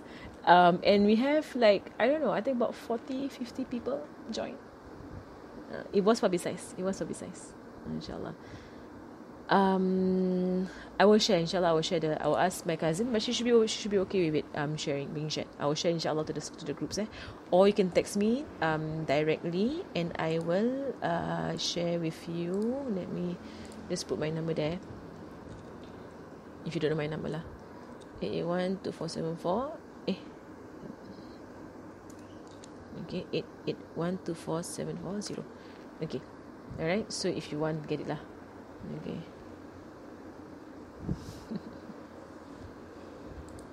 Okay. Okay, naam. Right, so love for all that is pure and for the people who are pure. Okay. Okay, now protection on the outward. Okay, on the outward. Some of 5 things, Islamic practices, first and foremost. Right? You cannot be without the Sharia. Right? So for yourself, right, individually as protection, to be present in solat, inward and outward. Meaning go and learn what you are saying in your prayer. And every prayer, make a commitment to focus as best as you can in that prayer, as well as other aspects of Islamic law like hijab and so on. Right? Meaning to present, not to be present. Yes, to be present, but to present. to present the prayer and all laws of Islam inwardly and outwardly. So when you teach laws of Islam, don't command it, teach it. It's a big difference, eh? Commanding the laws of Islam and teaching the laws of Islam are two different things. Teach them haya, teach them modesty, teach them obedience, teach them love, teach them reverence, teach them trust in Allah subhanahu wa ta'ala. It's all teaching. That was what my mother did with us, right? For myself, she put in all these laws, yes, in our household, but she taught them. She was teaching. Okay, so then a deep reverence and exaltation for Allah and laws of Islam. So you must show it, right? So it seems to be inward, but it's actually outward. And because you're going to show, right, a deep reverence. So you hear the azan, okay, quiet, answer the azan. Right, you hear someone's praying, okay, some people are praying over there. Can you all keep it down here?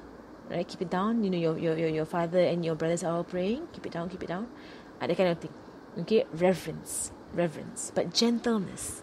Right, Rasulullah said in the hadith, gentleness does not enter into any affair except that it beautifies it, and harshness does not enter into any affair except that it ruins it. Alright, so follow the way of the Prophet sallallahu alaihi wasallam. And in Quran, I cannot emphasize more. Hadith of Quran from Rasulullah sallallahu alaihi wasallam. The solution in the end of time is abundant Quran. Abundance. We're not looking at one time a day, but I know we're all trying somewhere, starting off somewhere. But abundant Quran. Try your best to increase the Quran in recitation, in understanding, in learning, and in implementing, in loving the Quran. A full exaltation of the Quran. Okay, these are your weapons. These are your shields, right? And towards the end of time, of course, Surah Kafi and Dua al-Tashahhud, it is the famous dua. You can find it in the Glorious Treasure, seeking protection from four things, right? From the azab of Qubur, azab of the hellfire, punishment of the Qubur, punishment of hellfire, from the fitna of life and death, and the fitna of the Dajjal. Right? I'm not going more than what has been said all the while. Right, because this is something that is from our Prophet ﷺ. There's no other way except for his way. Sallallahu alaihi wasallam. No other way except for his way. So someone are thinking, yeah, we kind of hear this all the time. Yeah, we hear it all the time. Are we doing it or not? This the other thing, are we doing it? Right, dua and good deeds with intention to protect. Right, so always seek from Allah subhanahu wa ta'ala. Right, dua is the strongest thing you have. Right, Allah, goodness is always goodness is always a billion times stronger than evil, right? And then community, I mentioned here community, look for a jama'ah. That means look for a group of like-minded people, right? And seek strength and support through them. And you know what? Even if it's online, even if you keep coming to a particular class, or you follow a particular teacher, or you follow, basically, you know what? That's your jama'ah. That's your jama'ah. Right? A person is with those whom he loves. Right? So follow them. Rasulullah said in another hadith that a person is with whom he imitates. So who do you imitate? Right? So find them. Right? Even if they don't know who you are, or they've never met you, right? Find them and follow them. Right? If you can find people holding strongly onto the way of Allah and the Prophet sallallahu alaihi wasallam. Community is very important. Community keeps you strong. And for me, sometimes, mashallah, whenever I feel shaky, right, on the inside because of people saying all kinds of things and saying what is right with regards to da'wah and so on, I'll go back to my teachers and I hear what they say. Okay, alhamdulillah. Okay, I hear what they say and I feel grounded again. But just going back to them. And then, okay, so cleansing. I'm going to give only 3 things to cleanse. Removing sources of distraction in the home. If so they talk to your family, right? If you have Netflix, get rid of it. Get rid of the Netflix. If you have if you have given your kids phones, speak to them and say that we're going to limit this, or we're going to remove this. Right? But speak to them. Okay, be the nurturing, be the nurturing hand, the nurturing voice, right? Removing all forms of worldly glorification and admiration from your conversations, right? So people who talk about dunya all the time, you're putting dunya in their hearts, all right? So remove evil, remove dunya, remove all things that distract from Allah subhanahu wa ta'ala from your conversations, from the hadith of Rasulullah sallallahu alaihi wasallam. All of the speech of the son of Adam is against him. This is a way of speaking in Arabic, whereby it's a full, complete statement. Then there is an exception, right? Sallallahu alaihi wasallam, he said, all the speech of the son of Adam is against him, except what, ya Rasulullah? We're listening. Except what? Zikrullah, remembrance of Allah subhanahu wa ta'ala, wa ta'allum wa ta'alim, right? And studying. It's a different hadith. It's dunya mal'una. Except all, it says zikrullah and amr bil ma'aruf wa nahi anil munkar, commanding to what is good and forbidding what is wrong. And follow the way of the Prophet sallallahu alaihi wasallam. Be a nurturing voice. Okay, don't be a negative, hurtful, right? And basically foul voice. Don't be that, because you're going to represent the religion. Right? So be a nurturing, loving voice while you guide. You're guiding. You're not trying to hurt people in bringing the religion to them. You're trying to guide them to the religion. Right? And then remove all activities that seek dunya and still the love of dunya. Dunya and alam are different. Please differentiate. Alam is a natural world. That's Allah's creation. That points you to Allah subhanahu wa ta'ala. Dunya is all that distracts from Allah subhanahu wa ta'ala. Right, so as far as possible, remove all the activities in your household, in your life that seek dunya. Right, you know. I'm going to speak about one thing: shopping. It's hard as women. Shopping, Shopee. now it's all the Shopee, the 12.12 sale lah, the 1.1 sale lah, the don't know what sale, all kinds of sales now. Mashallah. La hawla wa la quwwata illa billah. Instill in your one thing I appreciate of my mother also. Just like sharing all my mother's parenting techniques. Mashallah, I appreciate about her is that only go to look to buy something when you actually need it. Right? So don't go and just window shop. Window shopping brings you away from Allah subhanahu wa ta'ala. It hardens your heart. Right, so now you can do window shopping on the phone window. Right, the phone has become your window for window shopping. Scroll to all kinds of products that you don't even need. But you see, and then you're wasting your time in your own room. Right, so only when you need something, then go and look it up. See what you need. So if you need a new pair of shoes, right? You go look for a new pair of shoes. Right? Find exactly what you want, buy that. That's done. Okay? Don't go beyond that. Right? Shopping is a very dunyawi activity. Right? Shopping. It's going shopping. Mashallah. And maybe stop it. Right? This is the way of Sayyidah Fatimah Zahra, the way of Rasulullah sallallahu alaihi wasallam. They only have what they need, and they have minimal. Go their way.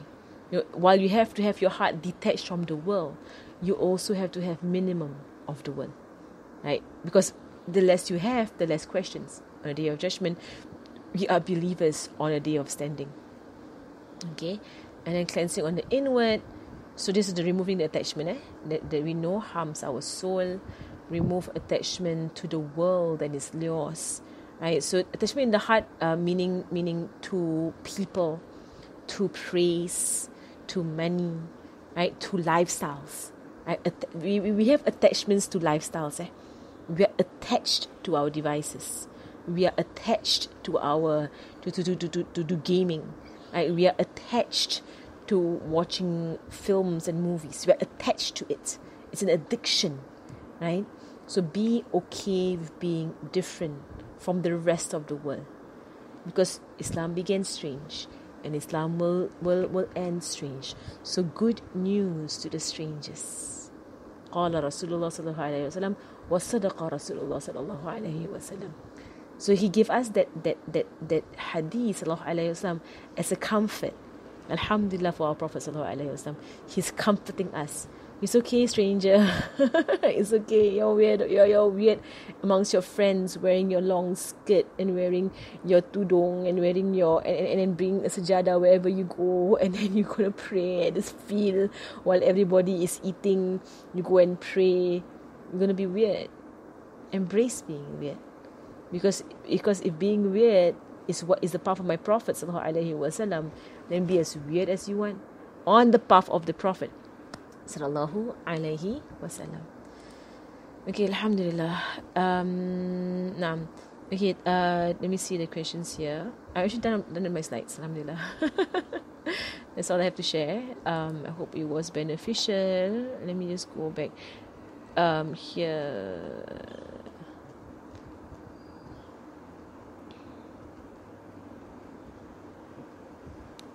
Let's see. Okay, Prophetic Parenting is on Spreaker. Yes, it is on Spreaker. The program ended already, so I'll share the slides there, inshallah.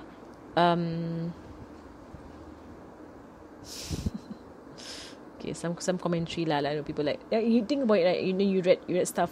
My mother, someone posted about Sweet Very High. My mother banned me from reading it. She did not allow me to read it at all. I've not read a single Sweet Very High. When all my friends were reading it, my mother never allowed me to read it. She only allowed Babysitter's Club when I was growing up. Enid Blyton, Babysitter's Club, Nancy Drew. That's what I read lah. But then after a while, I kind of stopped because the novels got sexual. So I got traumatized by my first adult novel. It was a mystery novel. I can't remember. I was Sec 1 and Sec 2. I read it, and then there was a sexual scene. I was traumatized. Right, straight away. Not straight away, give it to the library. It was a library book. Then I stopped reading fiction at that point. Right, so okay, let me just there's no copyright all the slides that I think it's just free to be shared to everyone. No, it's free to be shared. The children's stuff I will share. My mom's alive, alhamdulillah, dua for her. So if you've met my mother before. Kaba'ir, what is Kaba'ir? Kaba'ir is a major sin. Okay, what book would you recommend for the 20 attributes of Allah subhanahu wa ta'ala? Aqidatul Awam. Okay, I'm working on a project right now, whereby I'm trying to print it out, right, with the I've done a translation of the Sharah of Aqidatul Awam into English, and I want to print it out. Right, it's in publish it as a book. So inshallah, I plan to do it by the end of the year. But dua. But that I would suggest, I would really recommend Aqidatul Awam as a very, very good source. Let me just show you all.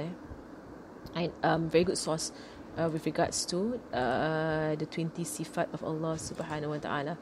So basically I'm doing this lah. So I'm actually working on this. I'm putting into a book. Right, so it is all your akidah lah. It's everything's there.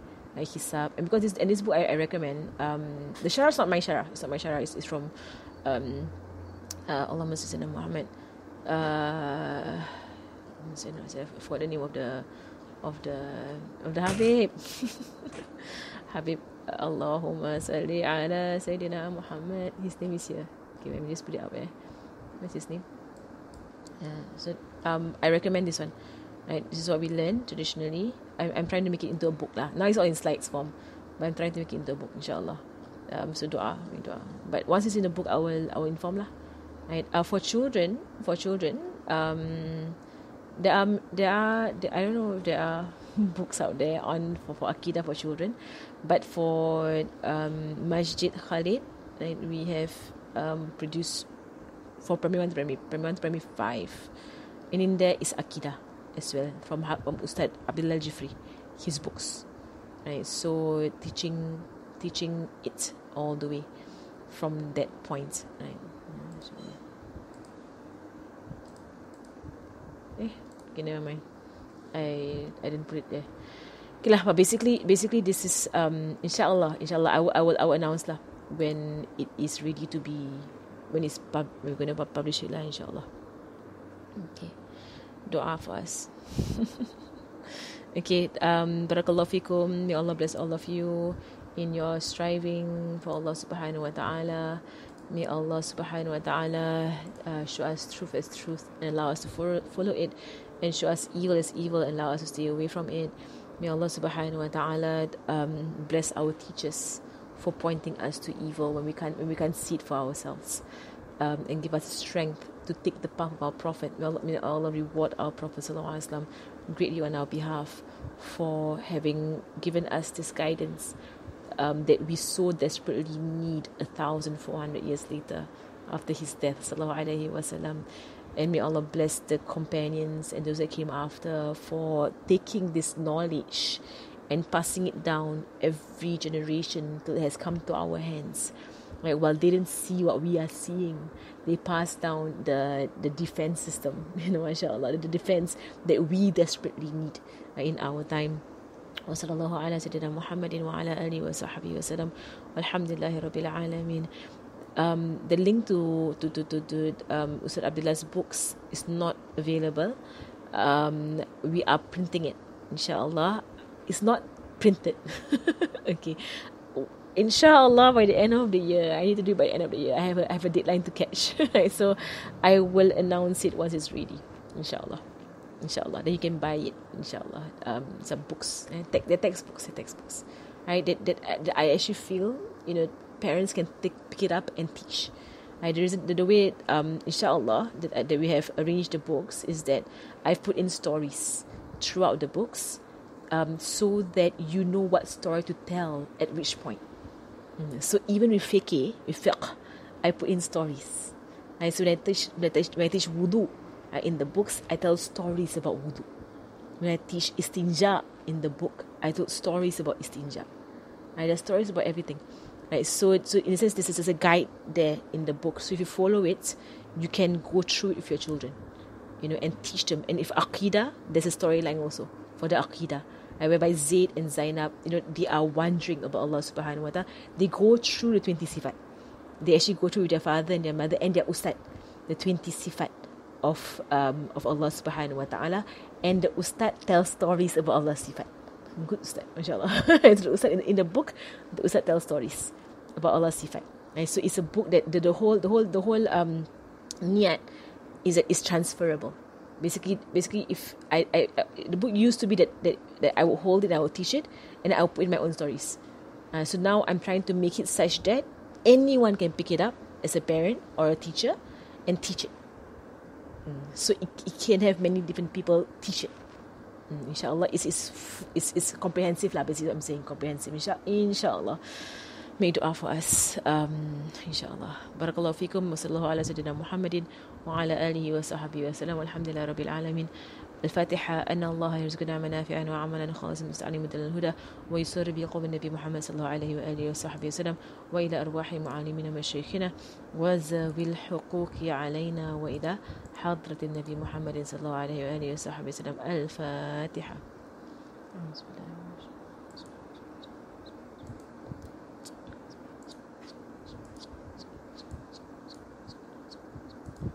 بسم الله الرحمن الرحيم والعصر إن الإنسان لفي خسر الذين آمنوا وعملوا الصالحات وتواصوا بالحق وتواصوا بالصبر. سبحانك اللهم وبحمدك أشهد أن لا إله إلا أنت نستغفرك ونتوب إليك وصلى الله على سيدنا محمد وعلى آله وصحبه وسلم والحمد لله رب العالمين. آمين. Okay,